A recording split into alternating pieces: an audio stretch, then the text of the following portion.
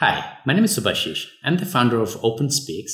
It's a project that supports marginalized archivists to document endangered and indigenous and other low-resource languages in multimedia mediums. But before I speak about that, let me ask you and myself a question. How different marginalized communities, and particularly that speak different indigenous languages, have been oppressed over years? When I think about these factors, one factor that comes to my mind is the use of language in media and politics. In many places where there are official languages and these languages are used by the majority of the people, the communities that are minority there and that speak different indigenous languages as native languages are often oppressed. And they're more oppressed when they don't speak the official language with the same level of fluency like the native speakers. And when people don't have access to information or access to use their language in a particular region for official purposes, there is always the case of inequity, and language is deeply tied to politics and media and education and even environment. And the access to justice as well.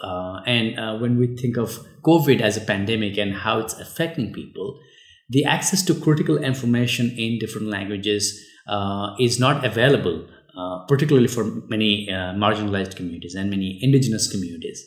And when we think of those people that don't have access to information in their own language, how do they also contribute to the knowledge commons? And they often have very low access to or very low participation in the knowledge commons. The inequity that we actually see in the knowledge commons, and when we think of languages, that has been the case for many languages around the world. UNESCO estimated that half of world's languages might die in a century's time.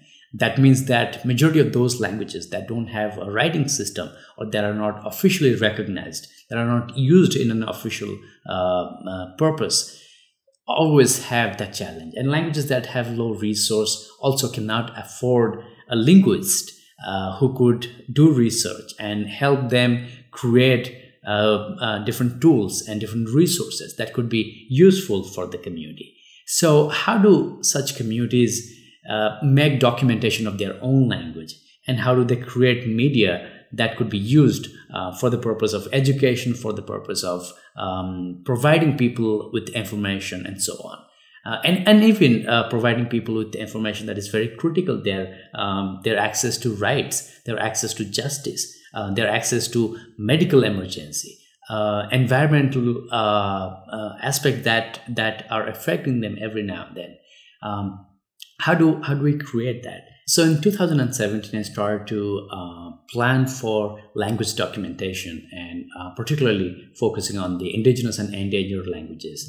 And later, a grant from National Geographic Society came in, and I couldn't find educational resources that are designed for non-linguists like myself. So I started to work on a project called OpenSpeaks, and OpenSpeaks basically is a toolkit that is designed specifically for low-resource language archivists that could use it and learn and then document languages in audio and video mode. So, being a Wikipedia editor, my own skill set helped me a lot to design this toolkit, and it's an open educational resource that has very simple English text and some pictures and videos and so on to understand. And then provide context to different challenges that people might face while doing field documentations. So OpenSpeaks is hosted on Wikiversity. Wikiversity is a sister project of Wikipedia, and OpenSpeaks is available at https://en.wikiversity.org/wiki/OpenSpeaks. Wikiversity is a sister project of Wikipedia, and just like Wikipedia, anyone can contribute and add relevant content and expand and fix any mistakes that they find on OpenSpeaks. By design, OpenSpeaks has a very simple structure. It has 4 chapters, and each chapter talks about a particular aspect of documentation. The first chapter is about consent, rights, and content licensing. Before beginning a recording, it's important to have evidence that the person who is interviewed has given their consent. Acquiring consent is essential from an ethical and legal standpoint.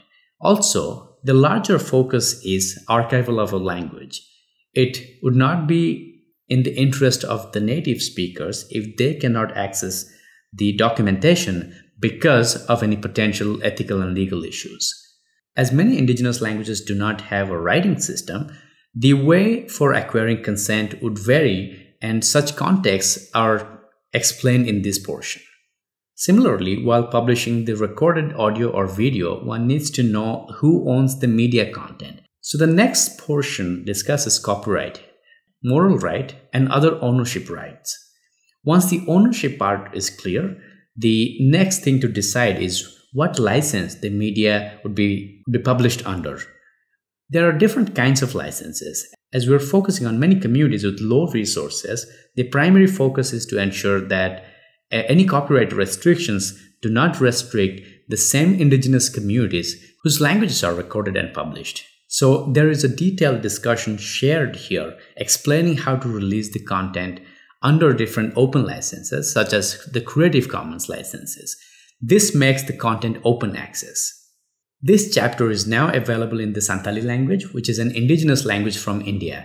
This chapter was expanded with the support from Creative Commons. It was later localized by 3 Wikipedian friends, R. Ashwini Banjan Murmu, Phaggu Baske, and Joy Sagar Murmu. They not only used concepts and vocabulary that is known to the Santali community, they also created a few new words and transliterated English words that are already used widely. The second chapter is a bit technical. It talks about how to do documentation. So it starts from the basics of audiovisual documentation, and then it goes about how to use different hardware and software to do the documentation. The third chapter is about curating metadata, the preparation for publishing the recording. This includes things like when the recording was made, who made the recording, who was interviewed, what language and dialect was spoken, and what the duration of the recording is, and so on. And these information are recorded because we are creating an archive and people in the future are going to access that information. So that's the third chapter. The fourth chapter is about accessibility. Accessibility is the way to make any content accessible to people that have disability. So if somebody is deaf, then how do they understand what is being spoken in a video, right? So we need to make subtitles or captions available on screen, which means that they could read the text while watching the video, and they could understand what is being spoken in the video. You might have seen the use of subtitles in movies.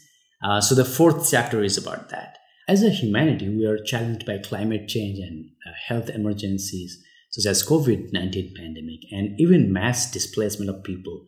Such unforeseen events bring a much higher risk to humanity and particularly to the indigenous and other low-resource language communities.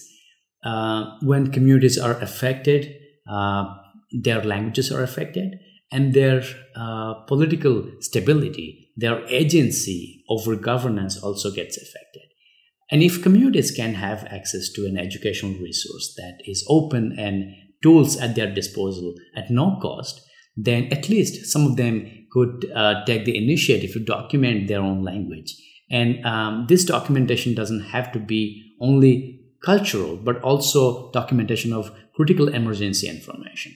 A project called Viral Languages has been helping a lot of indigenous communities create videos informing their own community members about the precautions that they need to take to avoid being infected with COVID-19. When the ultimate goal of this project is to document indigenous and different low-resource languages, I would invite you to translate OpenSpeaks into many languages, particularly if you speak any indigenous and other languages. And if you can also encourage other people to do that.